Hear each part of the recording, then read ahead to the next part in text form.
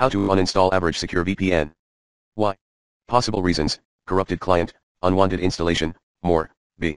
How? Solution number 1, perform the uninstallation process manually. Step 1, gain admin access.